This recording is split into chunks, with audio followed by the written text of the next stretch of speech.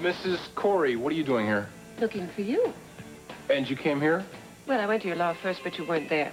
So I thought and thought and thought, and I thought, where would be the most depressing place to be on New Year's Eve? And I thought an empty restaurant, so I thought I'd come over here, and voila, here you are. Mrs. Corey, I really don't want to get into this tonight. I have no intention of getting into anything tonight. No, I mean Amanda. I know exactly what you mean. I don't want to talk about her, so relax. Nothing's wrong, right? No. It's been a terrific evening so far. Well, you've come to the wrong place. Your evening's going to go straight downhill from here. I don't think so. I want you to come to my party. You're kidding. I never kid, Sam.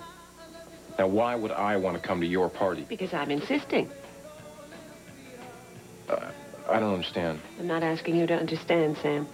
Something very exciting is going to happen tonight. And I thought you should be the first to hear. What? Something exciting that's happening tonight that I wanted you to be the first to hear. Could you give me a hint? I could.